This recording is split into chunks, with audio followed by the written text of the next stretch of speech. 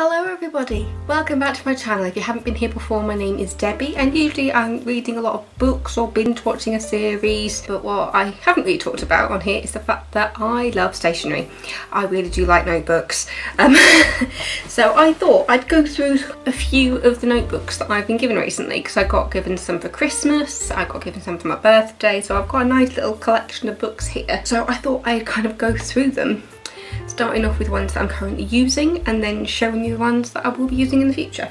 So to start off, on the top, this one is completely full. I used this when I've been researching my family tree. So on every single page of this is research of names, things I found on the census, trying to work out who I'm related to. As we're talking, I am currently awaiting my DNA kit results. I got given a DNA kit for my birthday. I received it just before my birthday, so I got it sent off. So I should have it by the end of this month, which is February. So I'm really looking forward to that. But yeah, that is one notebook completely full of just family tree research. That's on my dad's side, on the Bartlett side, because I don't know much about them. Because my dad's dad died when he was really little, so we don't really know much about the Bartlett side, so that's been interesting to look up. And then on my mum's side, my grandma was born in Barbados, so I've been looking along the Gale, which was my grandma's maiden name. I have been looking down that tree, going back to the origins of Barbados, looking at the English settlers in Barbados list. It's so cool and I can't wait to get more information out of my DNA kit. Not sponsored at all, I'm just really interested in it. So yeah, that is notebook number one. Next one is a new notebook full of family tree stuff. I'm not that much into it though, I've got about that much family tree stuff, but when I saw it I just thought this seems like such a great family tree notebook because it's maps. Yeah, I just thought this was so cool. I mean, I have no, as far as I'm concerned, I don't really have much of my family in London, and the English side of my family is mainly from Dorset, but I just saw this and just thought it's really pretty. As you can see, it's kind of blue and gold. I looked at it and just thought that is my next family tree notebook. That is my next family tree notebook. I thought it was beautiful, and I've been marking stuff with a pen that actually came with one of my other notebooks. But yeah, so that's family tree number two. The next one I used while I was in counselling. So in here I've got basically how I check in with myself. So it starts off with all my sessions from when I had CBT, which is cognitive behavioural therapy. I ended up in counselling and CBT during the pandemic. Actually, it was in 2020. I'd been on the waiting list since before Christmas that year. I think it was about November that I got put on the waiting list, and then it was, I think it was around April. Actually, it doesn't tell me because, oh, it was June. Why did I think it was April? June was my first ever session, June 2020, and so I've got my little diary, just kind of talking about what my problem was and targets and going through the anxiety questionnaires and everything, timelines of kind of what I thought was kind of part of the root of my problem, that kind of thing. And then I've continued using it to check in with myself. I don't do it as often as I probably should, but I've just done one this past week, and I'm hoping to get back on to a more regular schedule with it, because I do feel better once I've done my questionnaire to check in with myself, and then I use however many pages I need to have like a diary and just write in what I'm feeling, what I'm going through, and it's just a really nice way to kind of check in with myself when I am feeling myself sliding a little bit, or if I feel like I just need to check in with my mental health a little bit. And I thought this was the perfect diary to use because it's be yourself, everyone else is already taken, quote from Oscar Wilde. So when I saw that, I just thought that seemed the perfect one to start off being my check in with myself diary.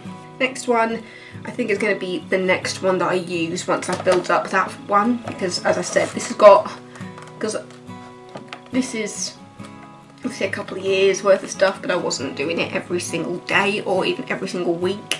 but once I've filled up that one, I'll be using this one, which is A Word After a Word After a Word is Power, a quote by Margaret Atwood. I love Margaret Atwood. She's written some of my favourite books. But yeah, so that's just an empty notebook now. I'm going into the empty notebooks, but I thought these ones with just really powerful quotes on them, I just thought it just gives you a little something. As you can see, I tried to kind of mix up my background because I thought it was quite plain by draping a scarf that I've been wearing recently over the back. Probably looks naff, doesn't it? But I'll leave it there for now. The next one is one that suits me to a T. My name is Deborah, it means the bee, and I live up to my name, Busy Bee. So I saw this, I think it was at TK Maxx actually, and I fell in love with it. It's actually where that pen came from. But yeah, this is, it just says Busy Bee on the front, and it's just lined notebook. The big family tree one has dates at the top so that you can enter like what date you were doing stuff. Because of how I'm using it, I don't write the date. And these ones that I've just shown you are lined with nothing else on it as well. But yeah, not quite sure what I'm going to use that for yet, but I think it's going to be something probably along the lines of checking in with myself as I go down the road, because it's me. Busy Bee is me. Right, the next one I got given for my birthday. I think both of these were my birthday, from my friend Jenny. This one says, right here, right now. So I want to get back in with my writing, because I really do adore writing. I've written like short stories and poems and plays before. I do have a self-published play on Amazon. I'll leave the link in the bottom if you want to read it. I'm terrible at self-promo.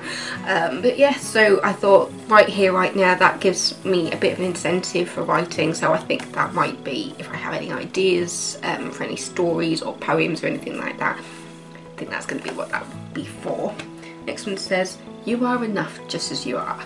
Again, I think this might end up being kind of like a personal notebook, one that I kind of use for like checking in on myself and diary type thing. And then the next one is one that my mum and dad brought back from Barbados for me. They've just had a nice little holiday to Barbados to see family. As I said, I've got family over there, so that's why they go. I'm hoping to join in on a Barbados holiday soon, because it's been a long time since I've been to Barbados. It's a beautiful island. Yeah, this is the Barbados Journal from the Market, Paintings and Recipes by Venita Commission. I'm not quite sure how to pronounce that surname. And I've got a label on the front, on the back that I need to get rid of. But yeah, it's a beautiful notebook. So you've got, I can't see, you can see that. So you've got your lines, you've got beautiful pictures through there. And then, I remember so often they have like little recipes, like little Caribbean recipes that you can kind of put together. This might just be where I write down my recipes, because I love cooking. I'm not a baker, my sister's a baker. I like cooking, like every meal starts with chilli, garlic, possibly a bit of ginger in a pan. I love the smell of that when I start cooking. But yeah, thanks to the Caribbean blood in me, and I've always been taught how to kind of cook the Caribbean way, we'll say. But yeah, I think this would be a nice one to kind of write down my recipes. Not that I really have them. I think it changes nearly every single time I cook, but it always still tastes delicious. I'm going to say it.